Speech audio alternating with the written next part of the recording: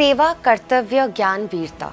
These are the four attributes which Sainik School, Bhubaneswar instills in its cadets. Sainik schools were conceived in the year 1961 to rectify the regional and class imbalance amongst the officer cadre of the Indian military and to prepare students mentally and physically for entry into the National Defence Academy and Indian Naval Academy. Sainik School, Bhubaneswar came into being on 15 January 1962 in the present blind school complex with 11 boys under the direction of its founding father, the great visionary and Chief Minister, Shri Bijayananda Patnaik. In the last 60 years since its inception, the school has produced about 700 defence officers, including 5 Gallantry Award winners. The school is proud of Captain Ashutosh Kumar, who was posthumously awarded Shaurya Chakra for bravery during an operation against militants in Jammu and Kashmir.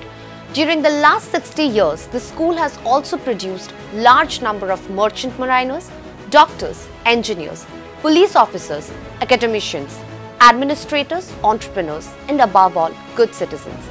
While providing public school education to its boys, it strives for all-round growth of its students by laying emphasis on extracurricular activities like NCC, oratory, dramatics, music, photography, art and craft, games, sports and athletics.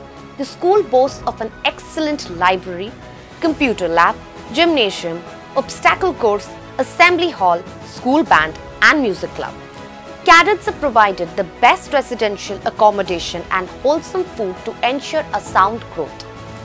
The school is celebrating its Diamond Jubilee on the 24th December this year, followed by the Golden Jubilee of its Alumni Association on the 25th December.